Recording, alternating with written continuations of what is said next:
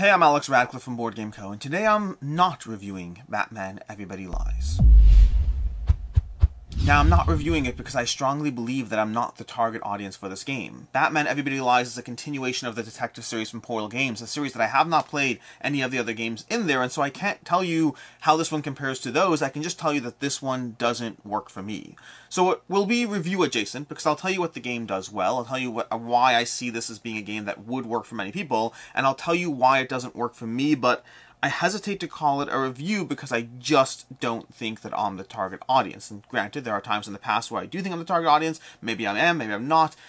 A longer conversation. You'll still get an opinion. You'll still get how the game plays. Timestamps to everything down below. So, Batman Everybody Lies. What is this game? And I'm not entirely sure if it's called Batman Everybody Lies or Everybody Lies, but this is a detective game. This is a game in which you are taking on a case. There's going to be 4 cases in this game. There's going to be a tutorial case. There's going to be case 1, 2, and 3 in the box as well. So a total of 4 cases. One that's fairly shorter and giving you a kind of an intro to the mechanics of the game, and then 3 more that are much more in depth. The game's going to give you a premise, a starting premise. So for example, in the tutorial, and for the record, throughout the course of this review, I will have some tutorial components that may or may not be briefly exposed. I will only in any way reference tutorial stuff, so everything else is safe. You're still safe. You're not going to get any spoilers. Even for the tutorial, you might get a glimpse of a card. I mean, if you really, really want to completely avoid everything, don't look at the screen, but most things will be pretty safe. So, you're going to have your tutorial, you'll pull out this envelope, you'll grab the little sheet, you'll read the sheet, a whole bunch of text on the back, giving you a premise of what's going on. A premise as well as different instructions. You know, which detective you may or may not have to play as in the investigation, what additional tokens to start with, what's going on, what your primary goal is. From there, you'll have various players involved in the game. You're going to have a variety of characters, minimum 2 characters in the game, and the other characters that aren't in the game will be playing as informants instead. So they'll still be present, but kind of as non-player characters.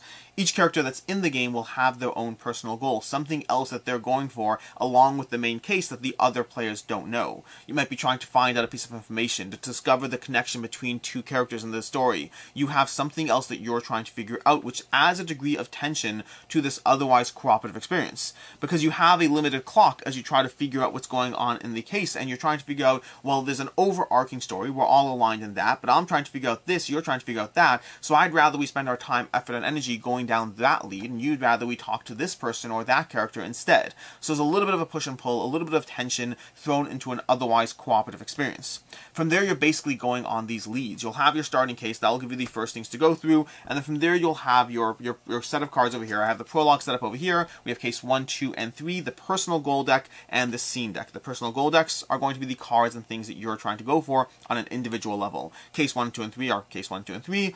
Prologue is going to be all the leads in the prologue, and then the scene deck will be specific visual indicators of certain scenes that you come across that you'll be told to grab as you go through certain cards. So I have my prologue deck. The first tutorial over here, prologue, is going to have you go through one of 3 starting areas. Again, no real spoilers, you can't read the text anyways, but these 3 starting options are the areas I can go to start trying to track down what happened. You'll go ahead and you'll read the card. The card will instruct you, first of all, give you a bit of story, a background, what's happening, who's talking to, what happened there, just the various things going on in the story. You'll also be told to gain various cards. Perhaps you'll gain a scene card, perhaps you'll gain a personal goal card for a character, perhaps you'll gain various tokens you'll be utilizing. These lead tokens can be used for different things, to trade in, to gather personal tokens over here, or these tokens that will be necessary to visit some locations as you flip them over. Again, we'll set up the tutorial over here so you won't see all the elements going on, but that's basically what's going to be going on as far as these cards. So they give you instructions and story and thematic elements going on. Additionally, some cards, depending on the cards you go through, some cards will be the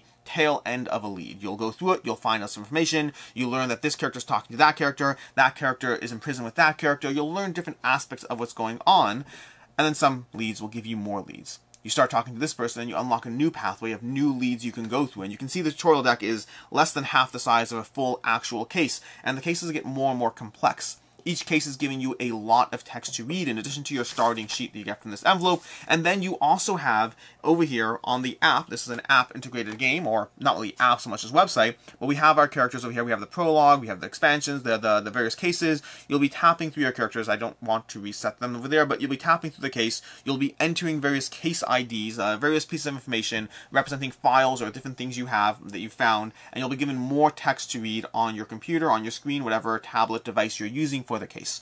And all this information is being presented to you so that you can figure out what happened. So you can answer the ultimate question. What happened to this character? Who committed that murder? Who kidnapped that person? And then you can answer your side personal goals as well, because you have been trying to go down this pathway to try to figure out what happened and what's going on, what the connections are, who did this, why did they do that. You're trying to answer all these questions.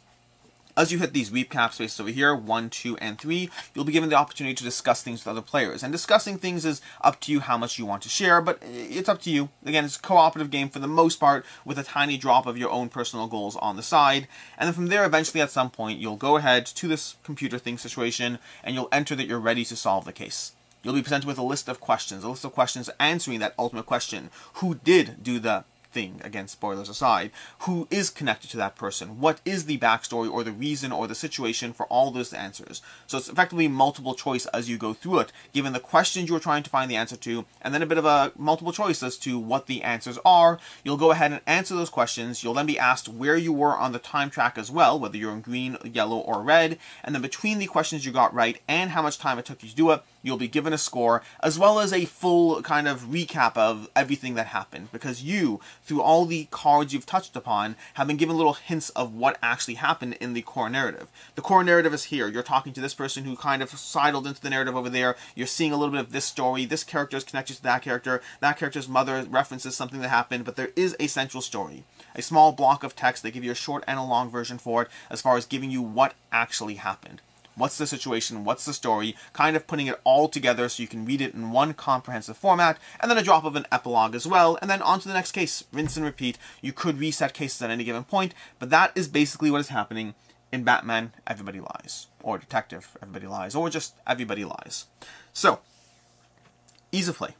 The game is incredibly easy to table. The rulebook is very, very short. Watch It Played already has a how to play video up. You can check that out. And it's going to walk you, for the most part, through the experience fairly easily. The rulebook is very clear, very easy. It's like 4 pages. There's not a lot going on here, because the game ultimately comes down to reading the various cards and trying to put 2 and 2 together. You have to learn a bit how the tokens work, how moving to locations work, when to go into leads or not go into leads. Again, you should read the rules. I'm not saying don't read the rules. I'm saying it's a very, very easy game to get set up and tabled. The prologue case is going to come in at fairly short, maybe half an hour, 40 minutes for the experience, maybe a drop longer if you're really trying to read every card, also depending on the number of players you have on the table. And then the longer cases, well, they can run 2 hours-ish. It depends on how fast you're going. I like to read every piece of information. More than that, I like to reread every piece of information to try to remember what pieces I'm trying to put together. That person referenced a name. I want to see if that name was on those 14 cards earlier. That character referenced a time. It said 9:15. Is that relevant to the fact that earlier I remember that other card said 7 o'clock? Is that going to be relevant to my case as I go through it?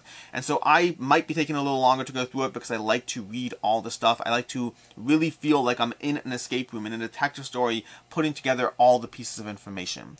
As far as player count, this is a 2 to 4 player game. You might think that this is a solo game, and in theory you could play it solo, but you would be losing a big part of what the game is doing because of those personal goals. That degree of tension of trying to do one thing versus another will not be present when you're playing your own game. You'll, I guess, be struggling between the 2 characters and the timer and trying to figure that out, but you're going to lose some of the tension if you play this one solo. You could absolutely play it solo. The prologue is one which I did play the prologue solo.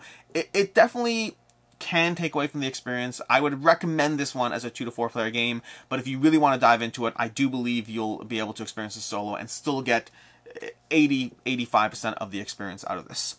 As far as what I like, don't like, and can see others not liking, this is basically sounding like a review. It's very much fitting into the standard review format I have over here, but it's not a review. I think, you know what, maybe I'll break here from my usual review format. It's not a review because Batman Everybody Lies is presenting a detective mystery, and it's doing so in a way that I understand the connecting points and ties that it's linking together. And I think that for some people, this might be an incredible experience because of how much world building there is in this story. There's a lot of information being fed at you, and not all of it is relevant. They're not constantly just giving you, well, if they give you information, it must be relevant. No, they're giving you the real, full story going on. It's like someone wrote a little bit of a book and said, great, now we're going to parse this book out into various cards, and you have to figure out which elements connect to others. And that's for better and for worse, at least as far as I'm concerned, because remember how a few minutes ago I mentioned I like to look at every single time or card or piece of information? One thing off the bat that breaks that for me is I don't mind having a whole pile of cards laid out in front of me. I don't. That's fine with me. But I really don't love looking back and forth between the computer and the cards and sharing that experience with multiple people at the same time. It's too much information to constantly go back to. It's too many heads peering at the same card. And I'm going to show you a card here. Again, no real spoilers. This will be like one of the first cards you'll have. The text here is absolutely tiny. That text is minuscule. You can barely have a single person looking at this card, let alone two. And so the absorbability of all the information you'll be presented with in the game, between the fact that some of it is locked behind a computer screen, and I believe that this is normal for the detective series in general, the absorbability of being able to reread information is a lot. Now, the game does recommend that you take notes. The game has this, like, take a note, take a pen, take a phone, take notes as you go. You shouldn't necessarily be re-referencing things, but that's just not the way I want to dive into this. Because if I'm taking notes, then I want to take notes on everything. I'll be writing down way too much from every single card, and that's not how I want to experience the game. But then again, trying to remember things is not how I want to experience the game, and going back to all the cards is not how I want to experience the game. The key word for all of those aspects is not how I want to experience the game. I think that this game offers you a lot of text. It offers you a lot of world building. It offers you cases you can go through and enough pieces of information to tie things together. Now, there is luck in the game, for sure. You'll be making judgment calls about which leads to follow, and some leads will give you more information than others, but all the leads are slowly advancing the clock on you, and so you do have to make hard decisions as you go through the game, and decisions that may or may not be paid off with luck versus not luck, which, trying to make educated judgment calls about what you're going to get as you go through it. Now, the good news is this clock is meaningless. It's just a score, and so if your primary goal is to just experience the case, take as much time as you need, go through it. Heck, ignore the clock if you really don't want to deal with it, because you could do that.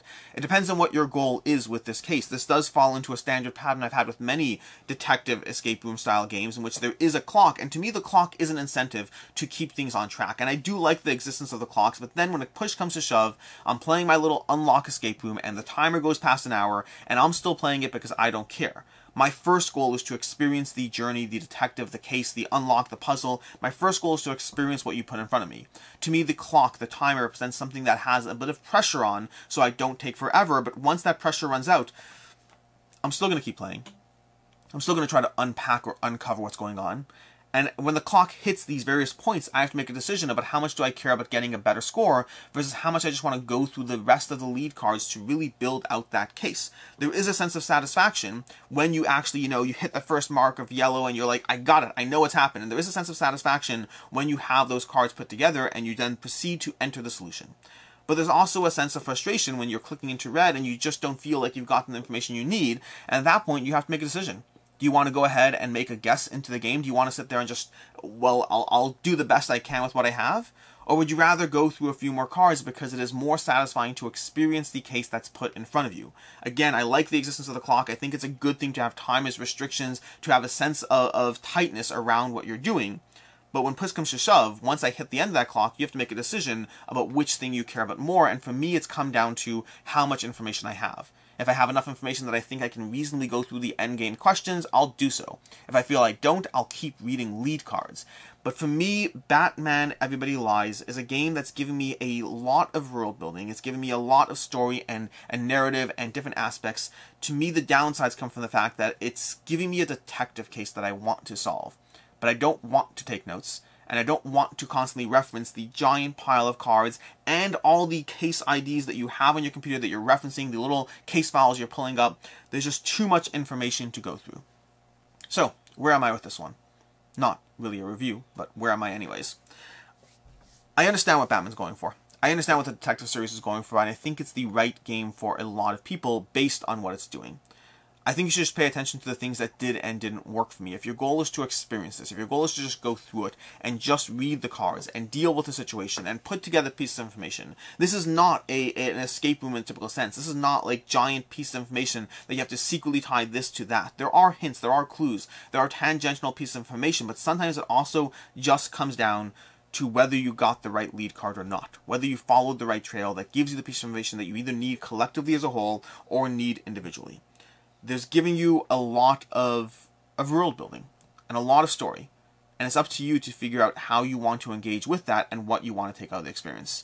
I think Batman Everybody Lies was a fine experience for me, but given the nature of the way the game is presented, given the nature of the overload abundance of information, as opposed to the more intricate puzzle that you're solving, I find that I tend to lean towards the puzzle preference as opposed to the here's a whole lot of information, go ahead and read through it, and eventually things will either fit together or they won't. I think it's a fine experience. I was compelled enough to go through all the cases. I don't think I'm compelled enough to dive back into it for a subsequent expansion or the rest of the detective series or any of that. And that's basically where I am with this. Not really a review. An opinion, but not really a review. In any case, as far as other game recommendations, first of all, the unlock puzzles in general. Unlocks have always been my go-to as far as if you like this style of game, if you want something like this. And then similarly adjacent, another series that hasn't really worked for me as well, but for slightly different but a little bit overlapping reasons, the Chronicles of Crime series from Lucky Duck Games has another way of approaching the detective genre, another way of asking questions between cards and items and locations, a whole different way to dive into an equally compelling and, for me, equally frustrating mix of detective engagement or detective something or other. There's a word there. In any case, until next time, I'm Alex Radcliffe from Board Game Co. I hope you enjoyed this video, and as always, have a good one.